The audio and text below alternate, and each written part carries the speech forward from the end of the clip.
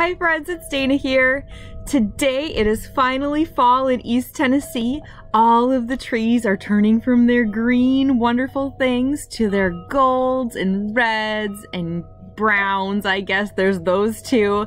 But what's so great is today I have a beautiful blue sky to back it all up, and this tree here behind me is a maple tree, and it is going to turn all of those beautiful colors that you see on the cover there eventually. It hasn't yet. It's still pretty green, but I think it's imminent. It's about to happen. So let's talk today about why things turn from green to gold or red or brown in this book called Summer Green to Autumn Gold. Here we go. It is by Mia Posada. Let's get me out of the way. What kinds of leaves do you see in the summer? All sorts of them. From emerald jade and every shade from emerald to jade and every shade in between, summer leaves fill the world with green. The secret to their green color is found deep inside each leaf. Tiny parts in the leaf called cells hold even tinier parts called chloroplasts. And inside the chloroplasts is something called chlorophyll. Chlorophyll is the green pigment or color. It is what makes leaves green.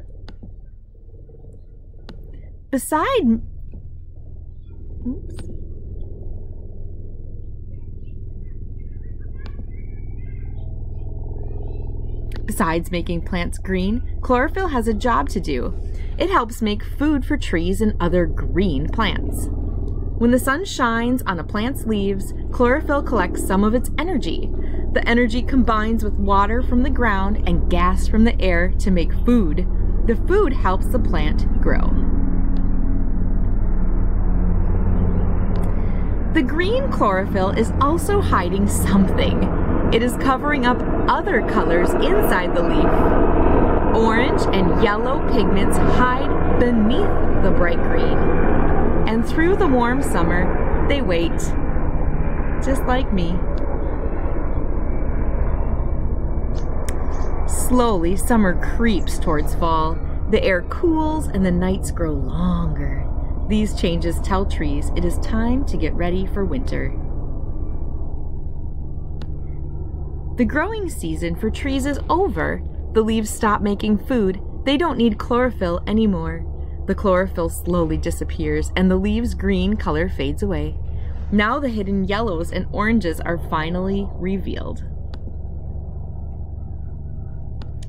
Some leaves turn fiery red, deep purple, or bright pink.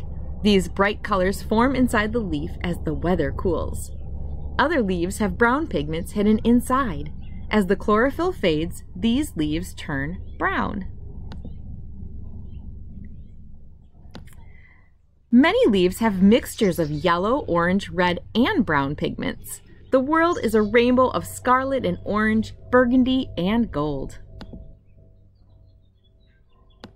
Soon, the stems of the leaves start to separate from the tree. The wind blows them loose. They drift to the ground, piling up.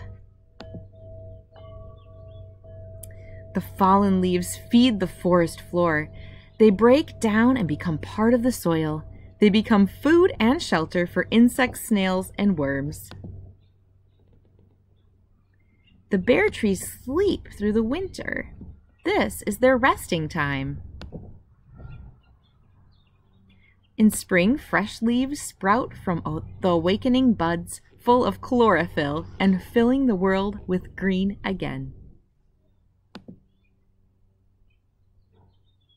All right, friends, that was the book. There's additional information in here on different types of leaves and pigments and what fall looks like all around the world.